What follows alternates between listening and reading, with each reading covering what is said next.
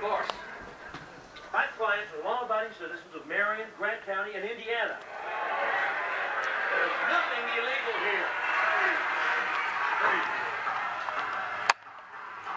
These loving grandparents are the only people eligible in the whole country to adopt this child because they have the father's consent.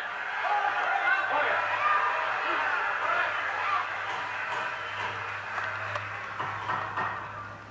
We'll have order. This is not a revival meeting here.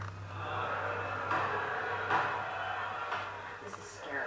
Your Honor, the best interest of the child is at stake. An adoption takes precedence over custody orders.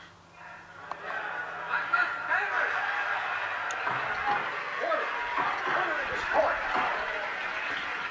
It is apparent that this hearing is out of control. However, I've heard enough. I'll make my decision after both attorneys submit briefs. I will make my decision within the